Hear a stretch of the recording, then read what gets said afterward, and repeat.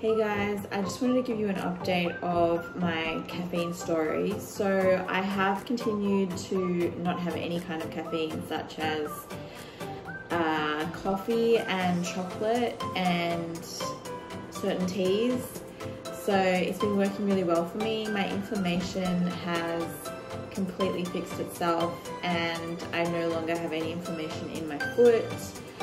I did a really long walk today, no pain whatsoever, and yeah, just feeling really great. So definitely going to continue this. About a month after I quit caffeine, I also decided to quit sugars. So I wasn't having refined sugars already, but I was having like what I considered healthy sugars, such as honey, coconut sugar, and maple syrup, and I was having those on a daily basis. So I think that was also a trigger, because I noticed when I quit caffeine that I did get like a little bit of inflammation come back, but not as much as before, like way less. It just started to come back, so that's why I decided to quit all forms of sugar to see if that would help me as well.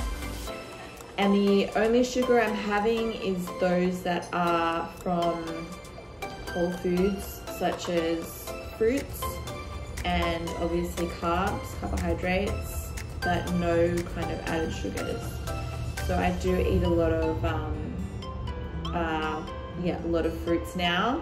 So I love strawberries, blueberries, mandarins. My favorite is passion fruit, so I tend to eat a lot of those for desserts. And I did try some really fun muffins. So I made them with dates, and you can actually, I put them in the blender, but I think what I should have done, which I've seen before, is you heat the dates up in a bit of water and you kind of bring them to a boil, and then you can mix them together and make like a date paste. So I think that would have been more effective, because I don't think my dates can be quite hard. And when you put them in a blender, they sort of go all over the place, and they come out in little bits rather than forming a paste. So yeah, I'm gonna try that next time. But I did make some muffins, and my husband really loved the muffins. So that is what I've been doing, and yeah, I just want to give you guys an update of where I'm up to and how it's all going for me. But yeah, really great results, and I'm gonna be continuing. So I guess the other reason I decided to quit sugar as well, because of my teeth. So the doctor told me I had a few cavities as well, and I wanted to see if that would help. And I haven't had any kind of pain in my teeth, no cavity pain. Usually when you get pain, I guess it signifies that the cavity is getting worse, but haven't had any pain, so it's all looking good. And that's about it.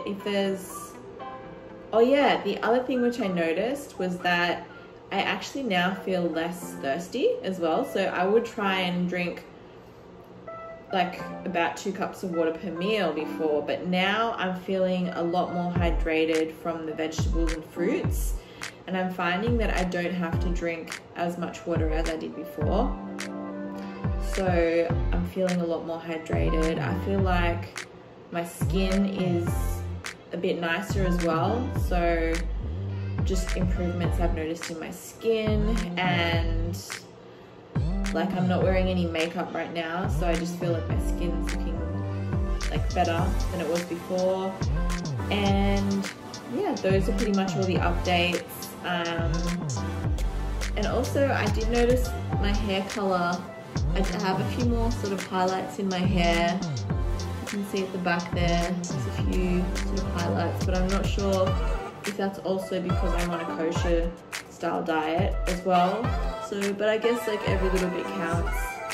So yeah, I just wanted to update you guys on everything that has been going on for me and the great results I've had from quitting caffeine.